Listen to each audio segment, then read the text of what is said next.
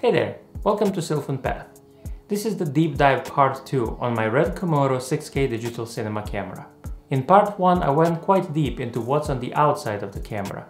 In this video, be prepared for even a deeper dive into software on this tiny little cine beast, as I will touch on every single menu option and setting currently available in beta firmware version 1.2.2.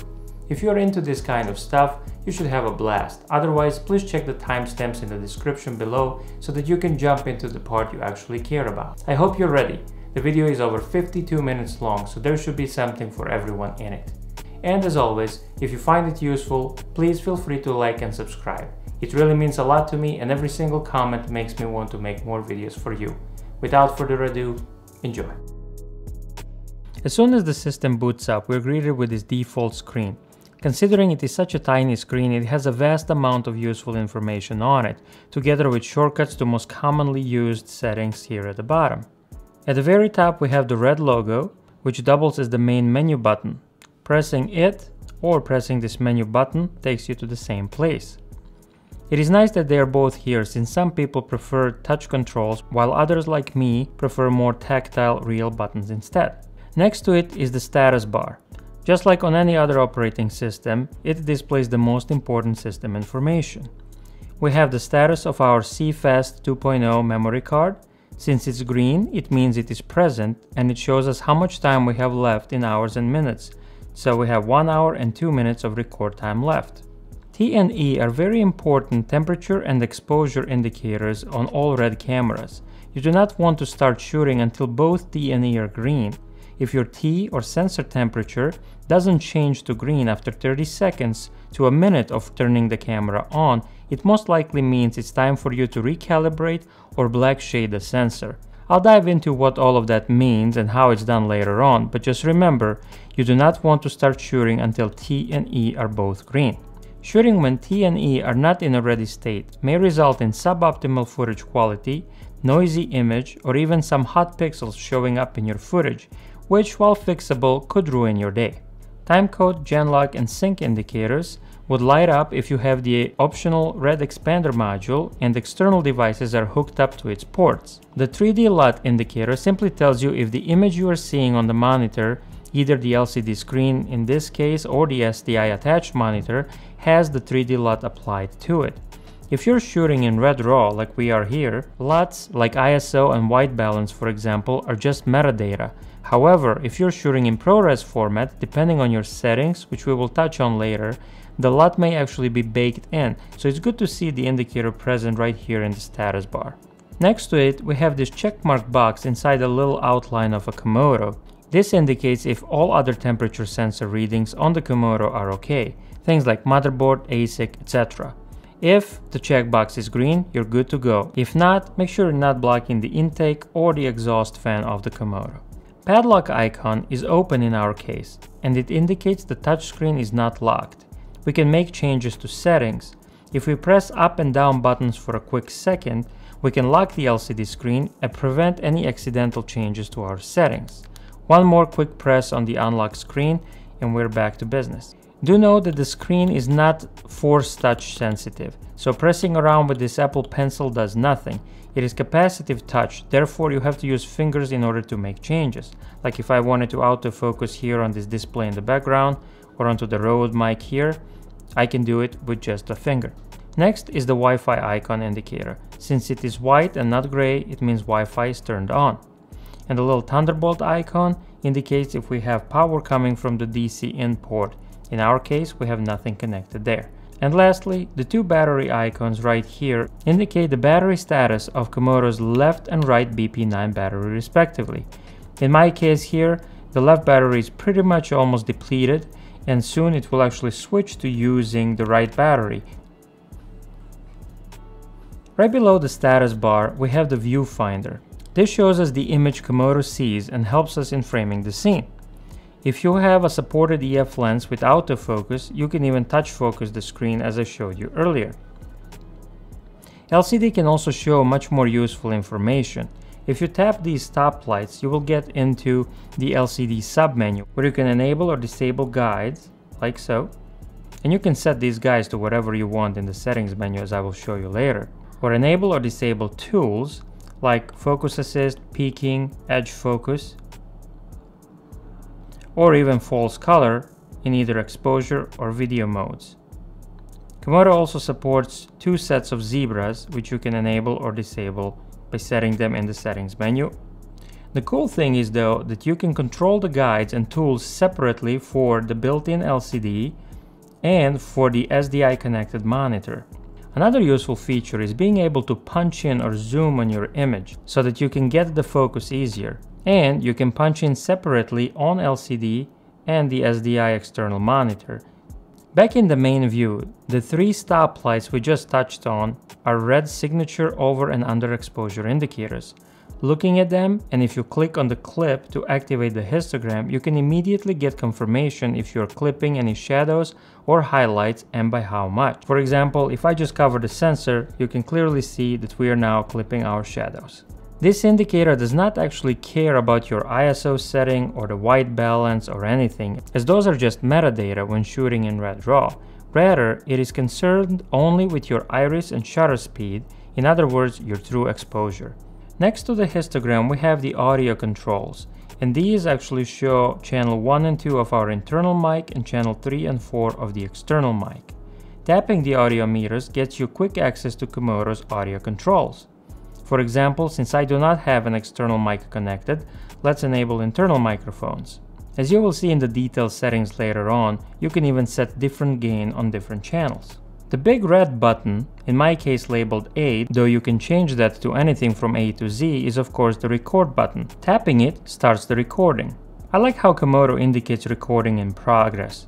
The button is bright red color and there are 2 bars on top and the bottom of our viewfinder indicating that the camera is recording. There is even a tiny little red dot right next to the red logo as well. Pressing the button one more time will stop the recording. At the very bottom we have access to commonly used settings, like the frame rate we are shooting at. Since we are in 6K here, we have 2398 and 3996 for example. If we were in 4K, we could go up to 60 frames per second, and in 2K as high as 120. ISO settings are right next to it. ISO settings on Komodo go from 250 to 12,800. However, the default ISO is 800. Electronic iris control for compatible EF lenses can go as high as low as your lens is allowed. In my case here, we are at f5.2. However, we can go as far as this lens allowed, which is 22.6, and as low as it allows, which is 2.8. For now, I'll just keep it somewhere around here. The shutter angle of 180 degrees is usually the best default setting for pleasing video shot at 23.98 frames per second, but you can set it anywhere from 1 degree to 360 degrees. If you prefer to see this setting in time mode or change the increments from 1/4 stop to 1/3, you can do so in the menu, and I will show that later on. And lastly, the white balance. Just like the ISO, the white balance is just a metadata setting.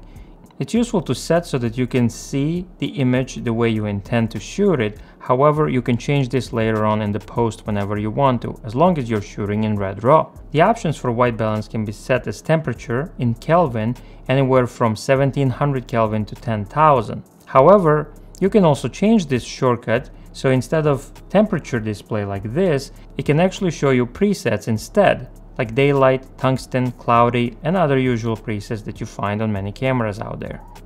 Touching this tile changes from histogram to clip info. Clip info shows us the file name, the time, which can be timecode or edge code, duration, which is the elapsed time for the clip if you are in the recording mode, and the format and the resolution we are filming at. In our case, 6K 17:9 aspect ratio in Red RAW, LQ, which is the highest compression mode, at 23.98 frames per second.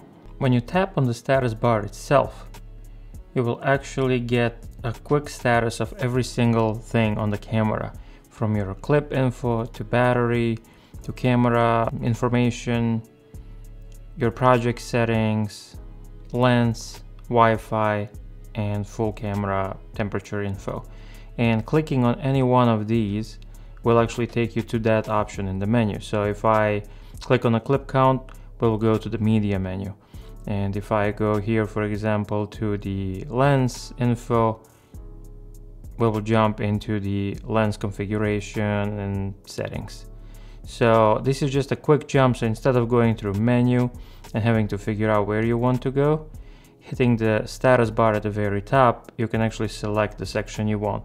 Do know that in this version of the beta software, as in all the previous one, this is actually the only place in the camera where it's kind of laggy. Like the touch screen is just super laggy here. And it's simply because it just has way too much information. I'm sure that they will figure out a better way to actually manage this so that it can be smooth scrolling.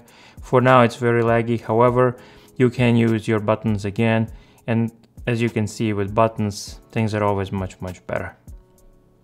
Now let's go through Komodo's main menu. I'm actually going to start at the very end and then we're going to work our way up. So under maintenance, this is where you can actually go to calibrate your camera. If you click this, you can actually go and make sure to cover the sensor of the camera with your cap and black shade the sensor. So you will actually go hit OK, and in about a minute and a half, the camera will go through the process of calibrating your sensor and making sure that your footage comes out really great after that. Then you also have different options for calibration. You can actually select the factory calibration of what Red had it set to when they were calibrating it in the factory, or user, which is your own user run calibration. In the future versions of firmware, we're most likely to be able to see some other calibrations. I'm pretty sure that Red will allow us to save multiple different calibrations, so you can have per location or per set calibration, especially if the temperature changes in between those locations. You can also save the log. This will save an encrypted text file onto the camera's CFast 2.0 card, and then you can send it to Red in case you encountered a bug or anything like that. You can of course reset the defaults for all the settings that you have changed, and you can perform a full factory reset of the camera as well, which will return it to the out-of-the-box kind of experience. And you can choose the upgrade option, which we went through earlier when we upgraded the firmware. Then as far as the language goes, for now, these are the options you have. Of course, English, simplified Chinese, French, German, Japanese, and Spanish. I'm pretty sure more languages are coming, but for now, this is what the beta 1.2.2 supports. Under system settings, you can of course set your date and time and your time zone. Then you can control your lens. Here it detects that the focal length of our Canon EF lens is 40 millimeters. It knows its focusing distance. All of this information is actually gathered from the data that the lens actually sends to the camera. However, we can go and set the iris ourselves. So if we want to change the iris to something else, this is where you would do it. Or when you are on the home screen, as you recall, you can just tap on this and switch the iris to whatever setting you want. If you put some kind of manual lens, you will not see the iris control. You will of course be setting it manually on the lens itself. So if we go back here, this lens does not have image stabilization, so it's showing us as not available. So Komodo knows how to read all this data. Even though Komodo does not have IBIS in body image stabilization, the lenses that do have it will of course be able to benefit from it. Then we have the fan control. Komodo is such a tiny body, and I guess it's very well designed with this channel right down the middle here where it sucks air and exhausts it through this side, that you can actually just keep it on quiet and it never really interferes with your footage. If you go to adaptive, it actually will adapt based on the temperatures of the sensor, of the ASIC and everything else. It monitors the temperature sensors on the camera and it will spin them up and down depending on how the temperature is going on. However, if you set it to quiet, it's probably the best setting because you will be always assured that it's quiet and it will only really ramp up when it has to. Under power, we can actually see the voltages of everything that Komodo can receive power from. So like our DC, we can actually see the battery 1, battery 2. It even shows us that remaining time if your batteries are actually the Canon BPs that can send that information. And then we also have at the very end the power out option. So if the DC in is plugged in and power out is on, it will trickle charge your Canon BP batteries. It takes about 8 hours to charge them, so it's not the fastest way of charging your BP batteries, but it's nice to have. Under indicators, you can actually set the tally light at the front if you want it on and off while you're recording or not. And then for the status setting, this is where you can change how you display your quick options. Like for example, here in the main menu, we have shutter in degrees. So if you actually wanted to go and change that from angle to time, you could actually switch that, go back, and now you can see our shutter is actually displayed in time values instead of degrees. So let's go back. I like it personally in angle because I'm shooting video on this and not photos. You can also choose if you like quarter of a stop in your aperture increments, or if you would like a third of a stop. I like more control, so quarter of a stop is good for me. For the focusing distance, you can just choose imperial or metric if you are in, feet or meters. And then for the white balance mode, you can choose your white balance in Kelvin or in the presets. So right now here, we have it set as Kelvin, so when we click this, we have to know the temperature that we kind of want. However, if you really don't know what all of those temperatures mean and you're more noob like me, you may want to go and switch this to presets. So now when you come here, you actually have daylight, cloudy, shade, and all of those options, which are a little bit more limited, however, probably easier to understand for most common scenes out there. So it's really your preference, but it's nice that you can select this and kind of go in between the modes. And then under system status, we can actually see the camera info. It tells us what the camera is. The pin is really kind of serial number. The version of the firmware we are on and the current runtime of the camera. Komodos don't just measure runtime of the sensor shooting an image, they actually measure the uptime. So the moment you turn on the camera, it starts measuring time. So this little guy has been up and running for 28 hours. And then you can see the temperature sensor info. So if we go here, the good status here indicates this little check mark, as I mentioned earlier. And then we can see the individual temperatures, which together make this status either be good or bad or whatever. So we have two logic boards, the power board, STM, and the sensor. So if we go back here, this is it for the system settings. There isn't anything else to be done. We can go to communication. So here under camera settings, you can actually name your camera. So when you open your application on the iPhone or the iPad, this is the name of the camera that shows up over there. And then you can go and configure your Wi-Fi settings. Currently, I'm in an ad hoc mode where the Komodo acts as a wireless router itself. So my phone can connect directly to Komodo, and then I open Red Control app in order to control the camera. In this mode, the settings you have is the name of the wireless network that your Komodo will be advertising. So mine is Stormtrooper 911 for the serial number 911 that mine has. Passphrase, you set some kind of password. Mine is very simple, of course, just so I can connect quickly. And then you set the band. Setting the band is very important because if you want to be showing live video through your Red Control app, you would ideally want to set this to 5 GHz. If you just want to run controls and maybe go further away from the camera, that's where you do the 2.4 GHz mode. So 5 GHz has a shorter range and it can't go like really through many walls, if any, especially coming from this little antenna. However, it will send you the video to your iPhone or iPad. 2.4 can go through many more walls and you can control it from much farther away. However, it's not ideal if you want to be seeing the live image from the camera, so keep that in mind. And then when it comes to channel, you can really set any channel you want on these particular bands. There are iPhone and Android apps on your phones where you can see the channel saturation of the Wi-Fi devices around you. So you would probably want to pick the channel that is not being overutilized and oversubscribed. In my case, right here at home, 161 seems to be the least used, so I just picked 161. If you don't know what you're doing, you can just leave the default setting, whatever it is. And if you are experiencing any connectivity issues or laggy image on your iPhone when you're viewing the image, you can actually go and change this channel until you get the one that is not causing you any problems. Of course, we have the WPA2 encryption enabled. This cannot even be disabled or changed, which is good.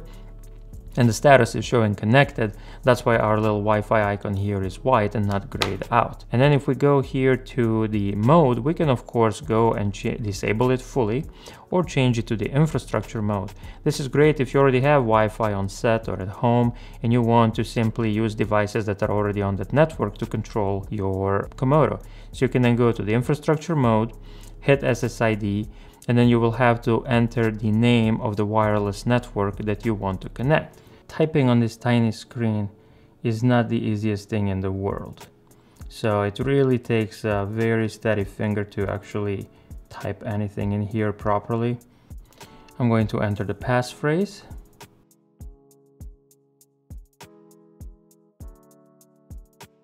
And then you can hit connect.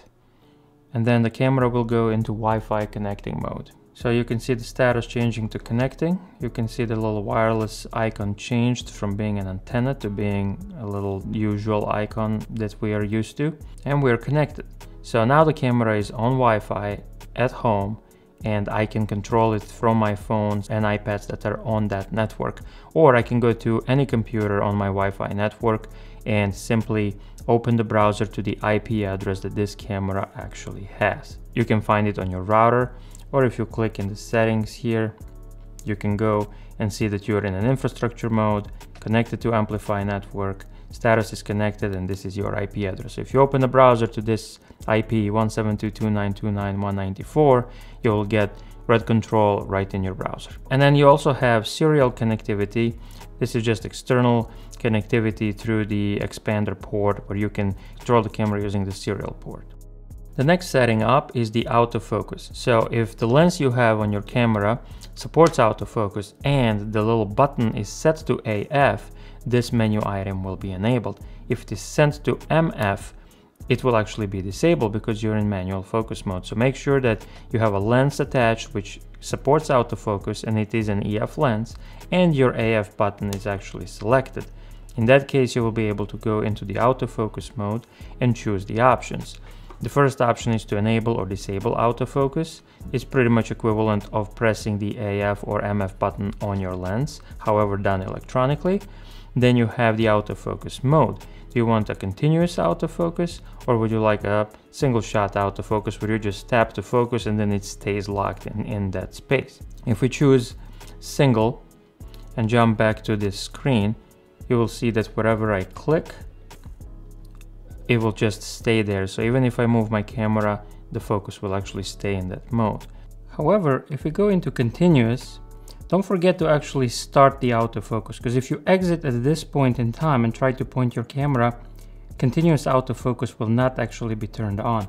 So you will think like, well, I set it into continuous mode, it doesn't work, what's going on? Well, you can either initiate the autofocus in continuous mode by tapping on the screen, or right after setting it into continuous mode, you want to actually start the autofocus. And then when you go turn around and about, it will actually be scanning and focusing properly. So here we're focusing on the Rode mic. Here's the monitor in the background. Here's my iPad. A monitor again. Rode. Monitor, Rode. Actually, the autofocus is extremely usable considering it is in a complete beta, and even Red says that you should not rely on it in any way. It actually works really well for me, especially with this cheapo 40mm lens from Canon. It works wonderful. Another thing you can change in the autofocus is the size of the autofocus square. So currently we have it set as large. For example, you could go and set small. And as you can see, this little tiny square for autofocusing becomes really tiny. Now, on Komodo, considering this screen is really small and the autofocus is still in beta, I would highly recommend keeping this as large. It is pretty much as big as the thumbprint of your finger, so wherever you touch, it will usually be right in the center of your finger. So there we go. It's like very easy to do it when it's large. You can of course make it even bigger, and you can even choose different aspect ratios, like it can be wide or vertical. So let's do a wide one here. So now it's wide, it's not square, it's actually a little wider. So whatever you want. By default, I keep mine on large, and it works amazingly well. Now, when it comes to position, this is just the position where you want autofocus to actually be on the screen. You can go and set pre-programmed positions like right, lower right, top right, center, bottom center, and all of those. Like if you wanted it on the left, well, now it will be on the left. And if we go back in here and we say we want it in center bottom, well, now it's in center bottom. However, as soon as you touch to change it, the setting actually ends up being changed to custom. So this is kind of nice preset of where you want your focus to be, maybe when you turn on the camera, or for your settings that you're saving as presets, as I will show you later on. However, don't really rely that it's going to stay there forever, especially if you touch the screen. So that's autofocus. It's, again, extremely usable, considering that not only the firmware is in beta, but they even say the autofocus algorithms are completely in super early stages. Then we have the presets that I just mentioned a moment ago. In the presets, you can actually go and create your own presets for every single setting in the camera. So one thing that I have in my saved presets, you will see here in camera presets, is I have a default all. This guy actually sets every single setting on the camera the way I want it, and then the other custom presets like 6K maximum resolution, 6K full frame 2997, or maybe 2K 79 slow-mo, those will only change my project settings, but the camera, all the default settings that I usually like will be set here. And those presets can be very highly customizable on Komodo, much more so than on any other camera I have ever encountered. So not only can you select all settings and checkbox for every single Komodo setting to be saved as a preset, you can actually just go and override specific ones. Like, for example, if you want a preset that just enables your LUT, well, you can go and select only that. So when you select this particular preset, it selects the LUT. Instead of you going into the menu, choosing the LUT, you could maybe program your LUT in a preset. So it's extremely powerful. I'm not going to go through all of this because we're literally going through every single menu option right now while I'm showing you this video. Every single thing we touch on, you can actually set as a specific setting on your particular preset. I mean, this thing is never ending. It is absolutely phenomenal. Another cool thing is that you have your in-camera presets. So whenever you create a preset, it saves it in the camera. And these are mine that I just saved. I can delete them, apply them, export them. However, you also have on media presets. So these are the ones that I backed up. So when you go to your in-camera presets, you can click export all or export a specific one that is selected and save that preset on the memory card so that you can take it to another Komodo or just back it up onto your computer. So in case that you ever format this camera and lose your presets, you can actually get them back in, because once you go to on media presets, any one of those or all of them you can also import. So that's really nicely done. This is the media menu that allows you to eject your memory card gracefully without causing any file corruption or anything like that. As I mentioned, that's what you would want to do, but the reality of the thing is that all of us just simply pop the card and, you know, go on with our day. Media info provides you the information on the memory card that is inside, the capacity, how much space we have left in a percentage, as well as in the record time. So right now, 1 minute, 2 seconds.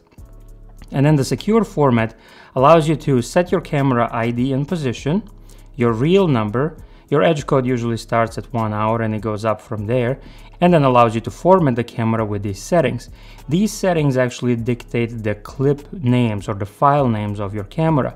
So if you can see, my camera is set as camera A and the position is A and the real number is 8. Nice thing is that this real number increments every time you format the memory card in the Komodo, but when you go back to the home screen, you can actually see what this correlates to.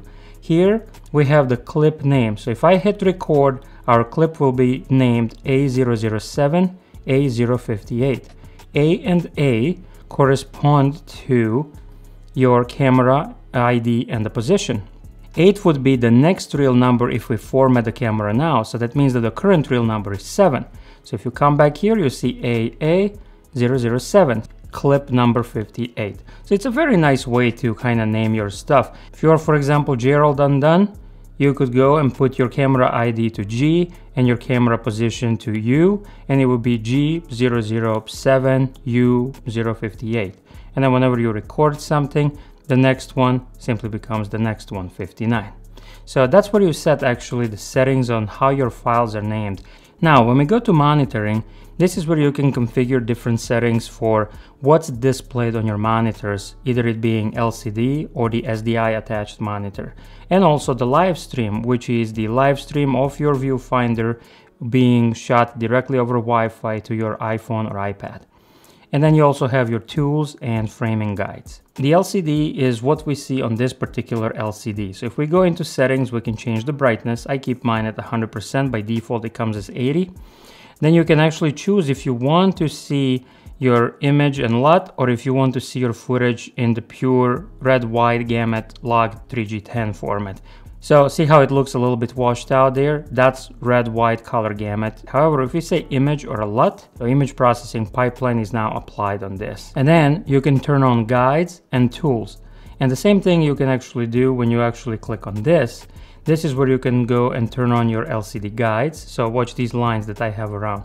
If I tap this, they disappear. If I tap it again, they're there. And then you also have your LCD tools. So for example, if I select edge, focus, it's displayed. However, if I turn the LCD tools off, the edge focus is gone. So I can also do the same thing with false color. False color is on. I don't have to turn off false color. I can just turn off tools as in general, and it will turn them on and off. So that's actually the same settings here. Since I turned off tools, you see it as off. I can turn it on here, and the same goes for guides. So this is just a menu where you can set this. However, it's much easier to manage those by tapping these semaphore icons and then go through this. Now, when we go through the SDI, this is very similar to the previous menu. However, we can choose what the resolution is that Komodo will be sending over the SDI port. In my case, I have 2K DCI, but you can go anywhere from 1080p to 4K DCI, as well as UHD. And then what frequency is the video signal coming out of the SDI port? In my case, it's 2398, but you can actually go as high as 60 frames per second, or to be more precise, 5994. And then you choose what do you want Komodo to send to the monitor attached to the SDI, similar as how we had it on the LCD. You could send red-white gamut directly to the monitor so that you can apply maybe monitor built-in tools to change the image or apply LUTs, or you can send the IPP2 image pipeline or a LUT to be sent directly to the monitor. And again, you have guides, tools, and you can choose the overlay. Now, the guides and tools we talked about, and you can manage the SDI guided tools again from here. There is SDI guides, SDI tools. So by clicking here, you can enable and disable them while you're quickly shooting or setting up your frame. However, if you go to the menu options, you have a couple more options. This is very useful if you're using your external monitor for monitoring purposes and not necessarily recording purposes. So if you have a Ninja 5 and you want to record the video coming from Red, you want your overlay to be off. However, if you just want to monitor things and you want to be able to see specific settings and information from Red directly on your secondary monitor, then you would want to enable it. And the tools can be actually in advanced mode or simple mode, so you can choose that. Now, when it comes to live stream, this setting here allows us to enable or disable live streaming to iPhone or Apple or even our web browser if we are accessing the camera through those means. You can enable or disable live stream, and you can choose the quality factor. So if you're having issues and your high is very jittery image and it's not producing a very nice and smooth image for you to watch or maybe focus off of, you could go and change it to medium or low. However, I keep it on high because I want the best possible quality even on my iPhone when I'm remotely viewing the stream. And then you have, as I mentioned, different tools. There is false color, which can be enabled, and then you have the exposure and video modes. And then you can also enable peaking, when you can choose between focus, edge, or the peaking here, and of course the color of the peaking provides. So here we have green, and you can see that things that are in focus are peaking with the green color. Now again, you can click on this and change these settings through here, or enable and disable the LCD tools altogether. But there is of course a dedicated menu where you can do that as well. Another thing you have is log view, so you can enable or disable the log view. And then you have your zebras if you want to set them up. You can choose your IREs, high and low, and then you can have two sets of zebras so that you can nicely monitor your focus and exposure. And then in the guides, this is where you can set up to 3 frame guides on your Komodo. So if you go here, we can enable or disable this particular guide. And as you can see, my very first guide is a full 100% scale of the sensor itself. And it's solid white at 50% of opacity. So that's this one. The very outline being in white is my very first frame guide. If you don't want that one, you don't have to have it, but I like my image outline so I know where the edge is, because if I'm recording something with a dark background, I won't be able to tell if we are out of frame, like somewhere here, or if we are still in frame. But with the guide, you can clearly tell where the sensor ends. Another guide that I personally have is 16 by 9. Because full frame on Komodo is 17:9 aspect ratio, I do like seeing also a 16:9 aspect ratio in 100% real scale with a dashed white of 50% opacity. So if you look at my image, this little line that is right in here, that's 16:9 aspect ratio. And then you can set any other guides that you want. So I have these two. However, a cool thing is that you can also have another one. So for example, if I want a 4x3 guide, you can actually scale it 90% or 100. So I like things to be 100% because I like to account for the whole real image. You can choose your line style. So we can say, you know what, let's do just a bracket on this one. So we'll only see the corners of it. And we will actually go and say this one's gonna be yellow. And opacity 50 is good. So now this 4x3 guide is actually here. You could, since we chose edge, we actually see the little edges sticking out, and this will be our 4x3 aspect ratio. So now this is a nice guide when you go shooting. You know that if you want to deliver your video in 4x3, you better stick within these guides. And then lastly, you have the center guide. Center guide is really just the icon right in the middle, right? So mine is cross green at 50%. And you can change that to be cross or small dot or a medium dot, different color, different opacity. But that's actually this guy right here. So this little center icon, so you always know where the center of your shot is at. Now green is sometimes maybe hard to see, especially if you're shooting on white. You can go back here and you can say, you know what, I want opacity to maybe be 100%, so no transparency, and I would like it to be red. So now when we go back, it's much easier to see on white, and it's also very good to be seen on black. So maybe I'll actually leave it as red for now. So that's the monitoring tools. Those are the options you have. LCD, the inbuilt LCD, SDI for what's coming out of the SDI itself, live stream, what's going directly to your iPhone or iPad using the Red Control app, and then you can control your tools and guides right here.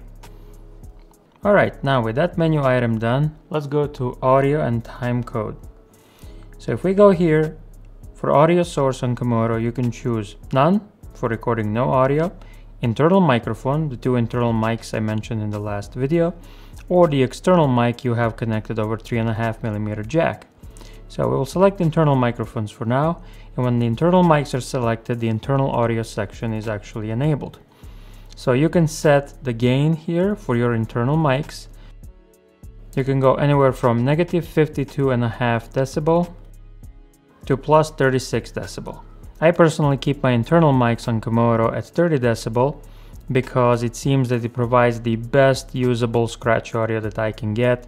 They seem to be very low gain, so I had to boost them up all the way up to 30. You can also link your left and right gain, but you don't have to. If you wanted to set this one to 30 decibels and this one maybe to 15, you could actually do that, and that way you have some kind of protection in case your audio is too loud on one channel or not loud enough on the other. Personally, for me, I use external mics. I just leave this one linked and actually disable it. So when we select the external microphone, the internal audio becomes disabled, and now we have the external audio settings. And as you can tell, they're absolutely the same. So for my mic, I actually leave it at 0 decibels. I don't want any gain from the camera itself because I have a powered mic and it controls its own gain. And again, you can link your left and right gain, or you can separate them. When it comes to headphones, you can plug in headphones in a 3.5mm jack right here on the side of the Komodo. You can enable the headphones or disable, and you can decide what volume should be on your headphones. Currently mine is set to 80, and you can just go and change that right here in the menu. A nice thing is that all of these audio settings that I just mentioned are accessible directly from the home screen. So if you are here, if you just tap onto these audio meters, you actually have direct access to disabling all mics, enabling internal ones, enabling external ones, and setting the gain to exactly where you want it. and you can also control your headphone jack right here and the volume on your headphones. So this is probably much easier way to access audio controls. However, as with everything else on this Komodo camera, there is of course a dedicated menu for it as well. And then last, we have the timecode source. You can actually use the time on the camera itself as your timecode source, or you can use an external timecode through the expansion port module that I mentioned earlier. And if you need to jam the timecode to the time of day, you can just hit this and it's done. The second to last menu item on Komodo is project settings. The first option is the format. This is how big of an area of a sensor you're using to record your video. By default, the maximum Red Komodo can shoot in is 6K 17:9 aspect ratio. You can choose to go lower than this to 6K 2.4:1, 6K 16:9, 5K 17:9, 4K 17:9, and 2K 17:9. More resolutions and formats are actually coming soon. Since this is just a beta version, they have added only the most commonly used ones, but I'm pretty sure we will see all kinds of different aspect ratios here.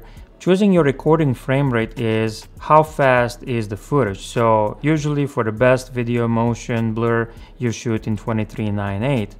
However, when shooting in 6K 17:9, you can actually click here and go as high as 39:96 on Komodo.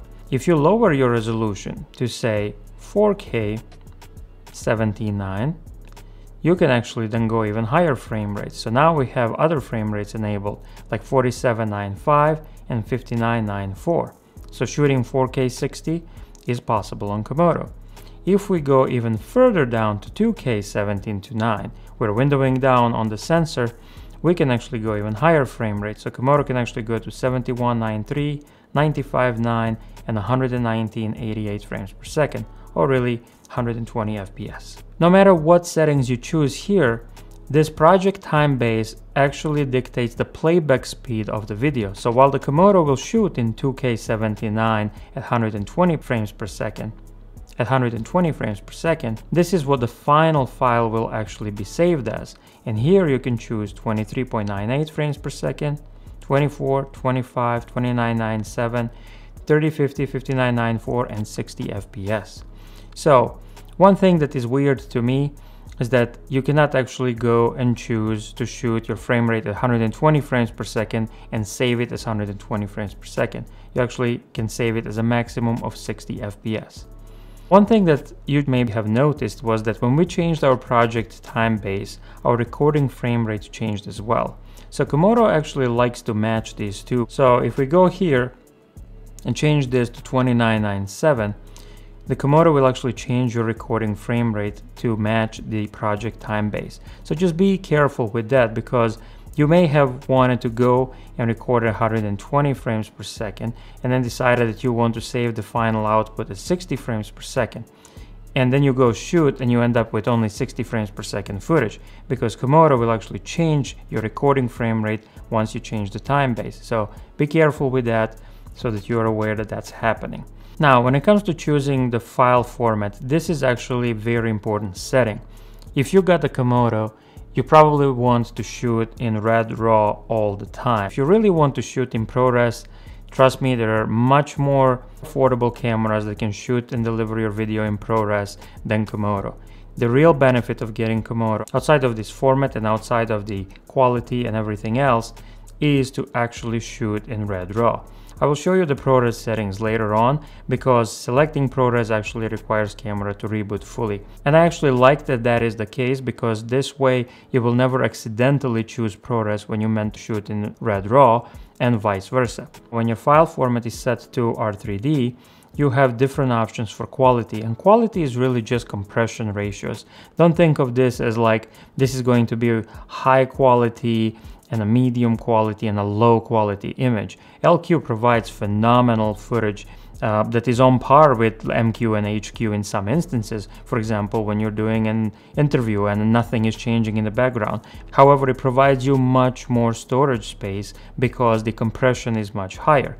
So the rule of thumb when it comes to Komodo is that you should probably shoot in LQ most of the time and benefit from the most amount of space available on your memory card, and then switch to MQ and potentially HQ the more detailed your scene becomes. So if you're shooting in a forest and there is a bunch of leaves and whatnot, shoot in HQ.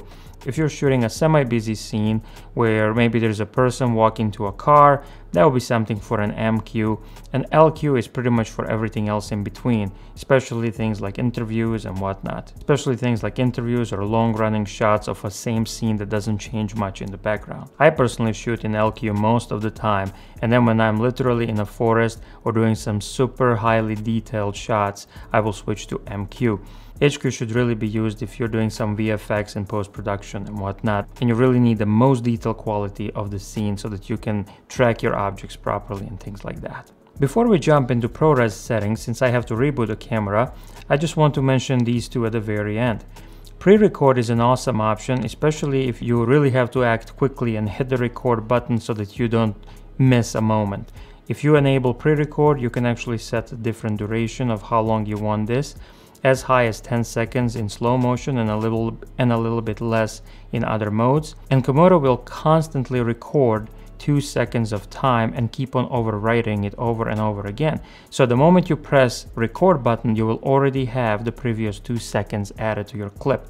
This is a very awesome thing, especially if you're maybe waiting for dolphins to swim out of the ocean or a whale to flip or something like that. I personally don't use it because most things that I'm shooting are waiting for me and I'm not waiting for them. And then in the slate settings, you can change your camera ID and position without having to actually format your card. As I mentioned earlier in the media menu, when you're doing formatting, you're setting your camera ID and the position. If you ever want to change your camera ID and a position in the middle of the shoot so that your clip names are stored differently, this is where you would actually go to do it on the fly. And then these clip names would actually change to something else. The reason why you would want to do that is if you're changing a shot or the scene and you want to distinguish between those different scenes based on your file names. Now let's go and change our file format from RedRAW to ProRes so I can show you all the other settings. When you do this, it requires a camera reboot. 30 seconds later. We're back in the game. So as you can see, we're now shooting in 2K79. It kept my aspect ratio that I set last time, but we're shooting in ProRes 42HQ. So let's go back here into the project settings, and you will see that now we don't have the red quality option anymore because our file format is set to ProRes. So let's actually go and set this to the maximum 6K resolution. Our project time base can be whatever we choose. And then in the ProRes, you can see that we can go as high as 4K. However, when Komodo shoots ProRes, it uses the full sensor. It does not actually crop in. So what you're getting here in this 4K file is actually a 6K image downscaled to 4K. And then we can choose the quality. We can either do ProRes 422HQ or ProRes 422. And you can choose what's baked in. You can shoot ProRes in red-white gamut so that you can apply your LUTs and color grading and everything else later on, or you can actually shoot ProRes with an image and a LUT already applied. So if you're wondering where do we set up the image and a LUT setting, well, that is of course done in the very first option in the Komodo menu at the very top. So under image and LUTs, if we go almost all the way down to the 3D LUT, as you can see, when I enable the 3D LUT, this icon becomes white, and when I disable it, it becomes grayed out. So if we want to actually bake in the LUT onto our ProRes image when we're shooting in ProRes, we can simply enable this and then choose the LUT that we want, hit select, and that would be it. Your LUTs can be in camera, and Komodo can store probably over 10,000 different LUTs in memory on camera, or you can have them on your media. So if we go in camera, these are all the LUTs I have, and just like with your presets and other settings, you can actually export all these LUTs onto your media so that you can back them up. Or if you have any LUTs on your media, you can import one or import all of them directly into camera's memory. Now that we have selected LUT, when we record in ProRes, this LUT will be baked in. If, however, we go back to project settings and tell it to record in red-white gamut, ProRes will be recording in red-white gamut with no LUT applied. Let's go back to this image LUT. The very first setting at the top is your ISO. If you're recording in ProRes, your ISO will be baked in, same as the white balance. However, if you're recording in red RAW, ISO, white balance, and all the other things are just metadata. This is your shutter angle. We talked about that one earlier. While we talked about white balance earlier, I do want to mention just one extra setting that is available in this menu, which is not necessarily available when you select the shortcut here, and that is tint. If you have lights on the set that do not actually emit pure white light, this is the setting that you can actually change to adjust and compensate for that. So if your image is maybe too green or too magenta, this is where you can go and adjust the tint so that you can fix the issues with lights not actually being pure white. And again, just a metadata setting when shooting in RAW. You can adjust this later or adjust it while you're shooting. And the very last setting in the white balance is a really useful one. You can put your 18% medium gray card right in front of the Komodo lens and hit auto white balance. Komodo will actually scan that image and adjust the white balance automatically. We can also apply DCI P3, Rec 709, Rec 2020 for HDR, and also red-white gamut, which is red RAW without any IPP2 processing. If you're shooting in ProRes, this color space will be baked in. However, if you're shooting in red RAW, again, this is simply metadata. Output tone map is what you want your contrast to be directly out of the camera. By default, when I shoot with my Komodo, I like it set to at least a medium contrast. However, you also have high contrast or no output tone map whatsoever. When it comes to highlights, none means that there is no compression applied to the image highlights. Hard is the highest compression applied, medium is medium, soft is the soft compression applied to the image highlights, this is the default in camera, and very soft is the lightest compression that can be applied to image highlights. These two settings, output tone map and highlight roll-off, as I mentioned with all the other ones, on red these are not baked in. So when you're recording in red RAW, you can actually import your footage into your editor at the end of the day and change these while you are editing your video. So don't worry too much about making a wrong decision. Simply go out and shoot, and then when you import your footage, go and play with these options and see which one you like the most. I personally love the output tone map to be with a medium contrast and highlight roll-off to be set to very soft, and I think it provides me a very nice looking image out of this camera with very nice and super detailed highlights. When it comes to display presets menu, this is the gamma of the displayed image setting. It allows you to select the gamma for the camera recording. The options are SDR for standard dynamic range, HDR for high dynamic range, and the hybrid log gamma. 3D LUTs we mentioned when we were changing the LUTs earlier. This next to last setting, or CDL, is a color decision list, or a metadata file format used to exchange standard color correction information between post-production tools. If you don't know what it means, you probably don't have to use it. However, since Red is a professional cinema-grade camera, of course it supports CDLs.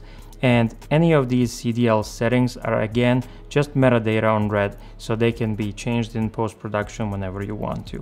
And the very last setting here in the image and LUT menu is the exposure adjust. Here you can actually go and adjust your exposure of the camera sensor, the sensitivity to light, from -1 to 1. Personally, I don't really mess with this one, I just leave it at 0, and then when I want to change exposure, I actually use the other camera settings like my ISO, my iris, and my shutter speed. And that's a wrap. I believe I've touched on every single setting there is in this camera. If I've missed anything, please definitely let me know in the comments below. And if I can go into more detail somehow about any other setting, definitely ask and I will deliver. So hope you enjoyed this. If you made it this far, I thank you for it. And I hope you enjoyed and that you learned something new and that this helps you in some way. If anything else, I hope it at least killed the boredom. So thank you again, please like and subscribe, and I will see you in the next one soon.